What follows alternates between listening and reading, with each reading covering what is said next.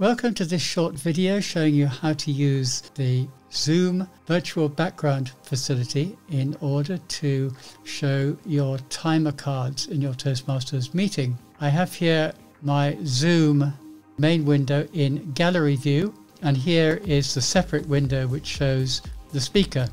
When you switch from one speaker to another or you share screen, the information comes up on this little screen here.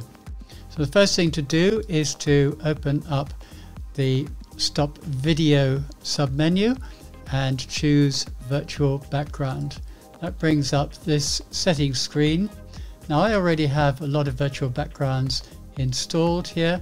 These are ones that I have uploaded. It's very simple to upload an image. You click on this little plus and click on Add Image, and that will take you to your directories. You can choose whichever directory you want. I won't actually, well, we'll put Red Puffle in again. Open, and what you've opened will now show at the bottom of the list.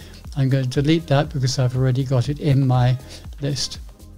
Now I have this little image here as timer, and I put this up so that I'm clearly visible to the rest of the meeting that I am the timer.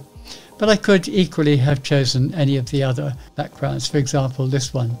Now if you look at the bottom of this screen, you'll see there's a little tick box here which will be on by default, which is I have a green screen. Well, as you can see from what's behind me, I don't have a green screen. This is just my office living room. So I untick that, and that allows a virtual background to display even when I don't have a green screen.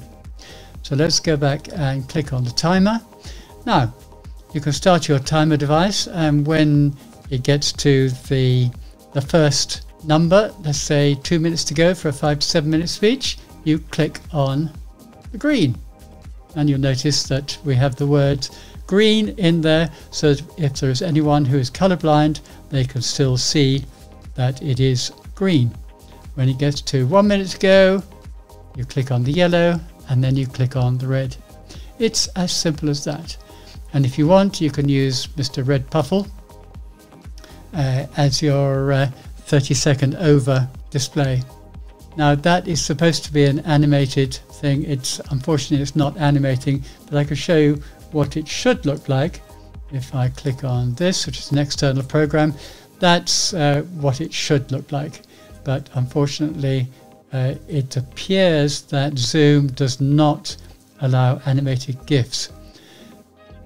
I will convert that into an MP4 so that it will actually play, but for the time being you'll have to make do with it as a single image. I'm using a separate external program in order to do this called Minicam, which you can download.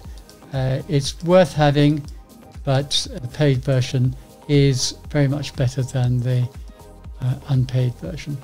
I hope you enjoyed that. If you like it, then please give me a like and share it with your colleagues. And I'll see you in the next video.